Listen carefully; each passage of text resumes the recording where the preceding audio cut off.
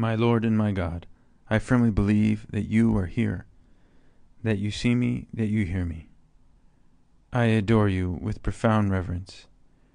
I ask your pardon for my sins and the grace to make this time of prayer fruitful. My Immaculate Mother, Saint Joseph, my Father and Lord, my guardian angel, intercede for me. Did it ever happen to you, perhaps when you were young, or it could happen to you when you're older too, that you can't sleep because you're scared? Maybe you watched a scary movie that you weren't supposed to watch, or an older sibling told you a ghost story that really spooked you.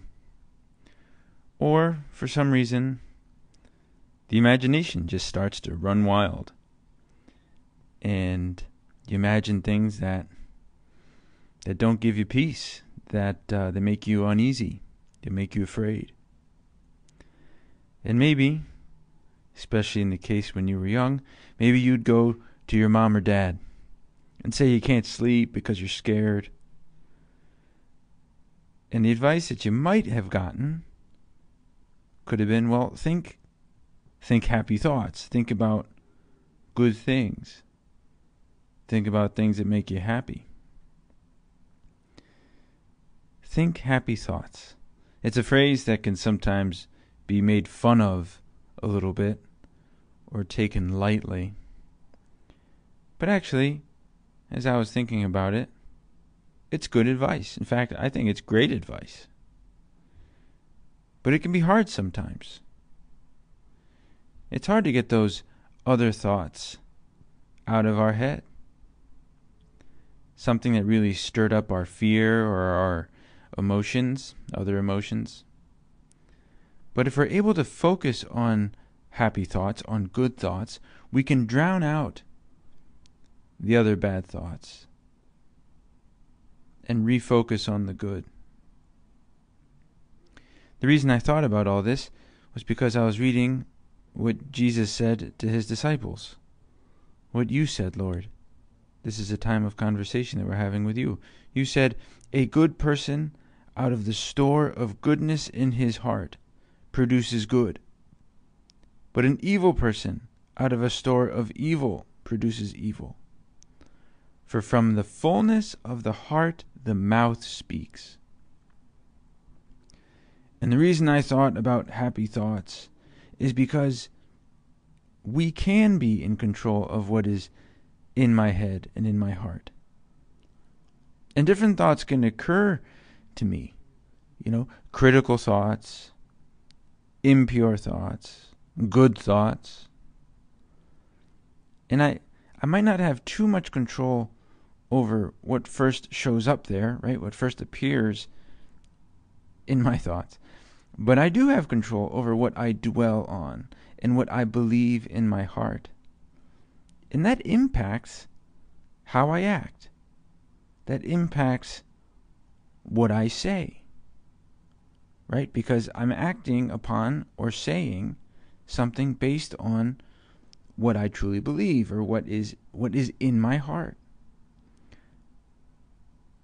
So if we are going to produce good and not evil, as you want us to, Jesus, I need to have good in my heart. I need to have good in my head, in my thoughts, not evil. Jesus, I want to produce good, to do good deeds and good actions. And thus I want to have that in my heart. So when we tell Jesus this, he might respond to us by saying, wonderful, I want you to do good deeds as well, many of them. But what's in your heart? What are your thoughts about other people? What are your judgments? Do you tend to be critical? Do you forgive? Do you try to understand? Do you hold on to grudges and dwell on them? Do you come to conclusions quickly about the motives of why other people act? We can have all kinds of thoughts go flying in and out of our head. good ones and bad ones.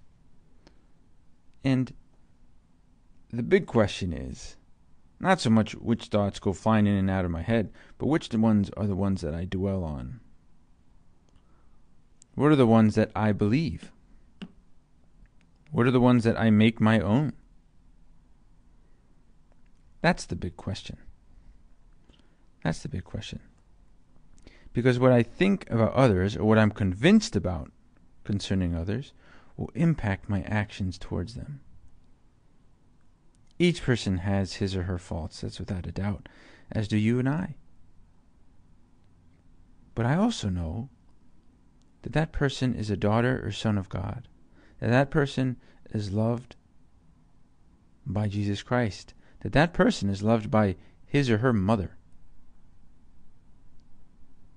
Jesus, you treat people this way, with understanding, with forgiveness.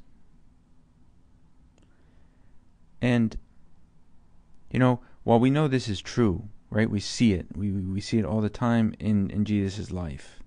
That he had compassion on the crowds. That he forgives. He forgives everybody who wants to be forgiven, right? How he treats the woman who was caught in adultery with understanding and kindness.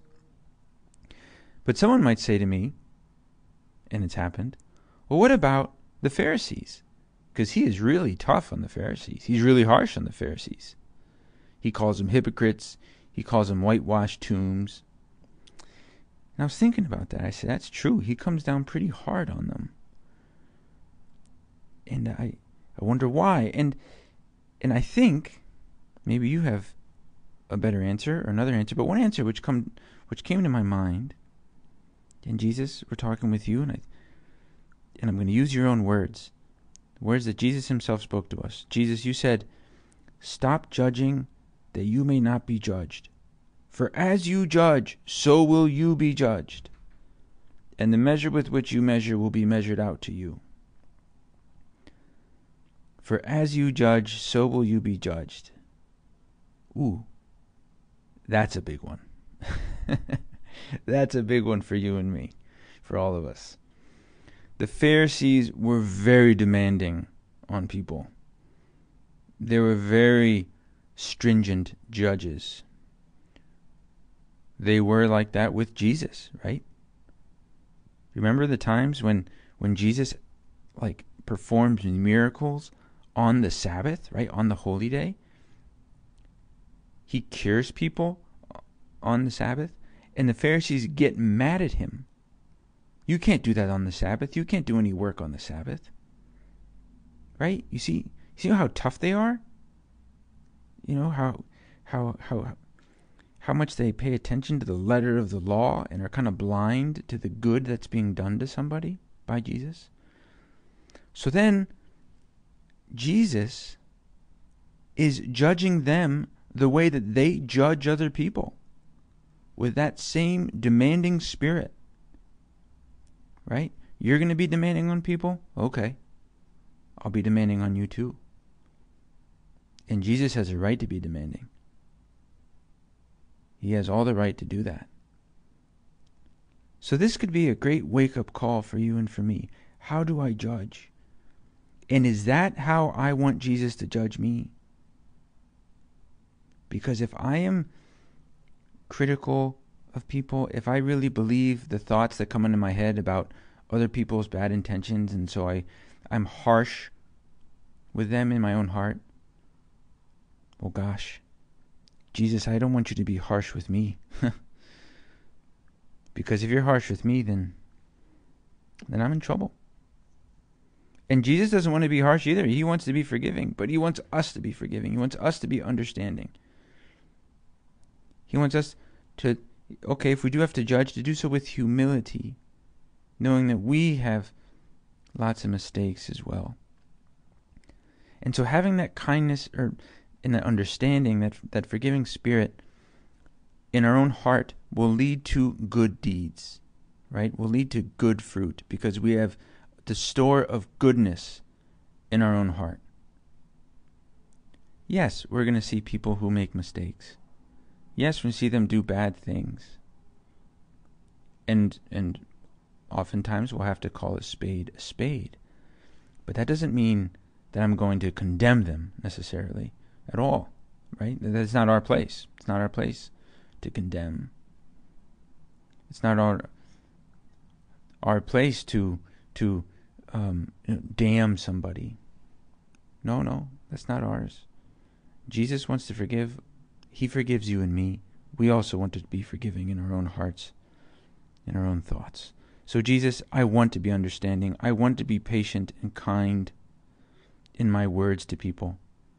Help me live it in my heart, in my thoughts, with my family members, with my colleagues at work, with someone who cuts me off in traffic. In that way, we will be that good person who produces good fruit out of the store of goodness in our hearts. I thank you, my God, for the good resolutions, affections, and inspirations that you've communicated to me in this meditation. I ask your help to put them into effect. My Immaculate Mother, Saint Joseph, my Father and Lord, my guardian angel, intercede for me.